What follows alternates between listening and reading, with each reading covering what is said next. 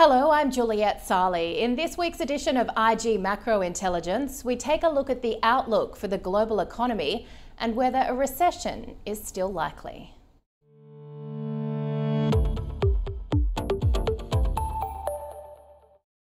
The world remains in a period of economic uncertainty, with soaring interest rates, higher oil prices, and dwindling pandemic savings playing a part. The likelihood of a recession in the US and the Eurozone has been on economists' radars for nearly a year, but conviction rates have varied. One recession indicator, the inversion of the US 10-year yield curve, has been flashing since June 2022. The US 10-year minus 2-year Treasury yield spread has been inverted since then, which is typically indicative of a recession within 12 months.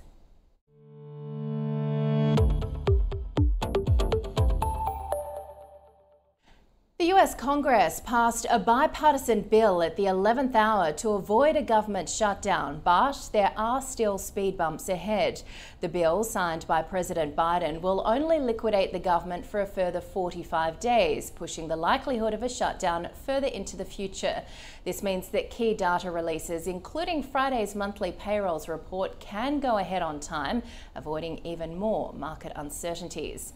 Bloomberg Economics, though, sees 6 potential reasons a US recession is still likely, citing worker strikes, rising oil prices, and higher inflation among them.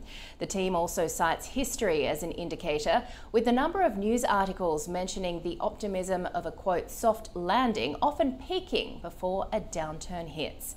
And billionaire hedge fund manager Bill Ackman is also seeing cracks appear and says he's still shorting 30-year Treasury bills as a hedge.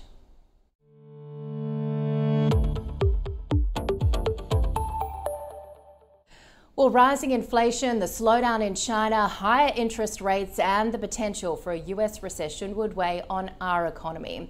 And while the OECD still expects our economy to record aggregate GDP growth of 1.8% for this year, it's downgraded its forecast for 2024 to just 1.3%. The world economy, meanwhile, is expected to grow by 3% this year before slowing down to 2.7% in 2024. And that is your IG Macro Intelligence for today. We'll see you next week.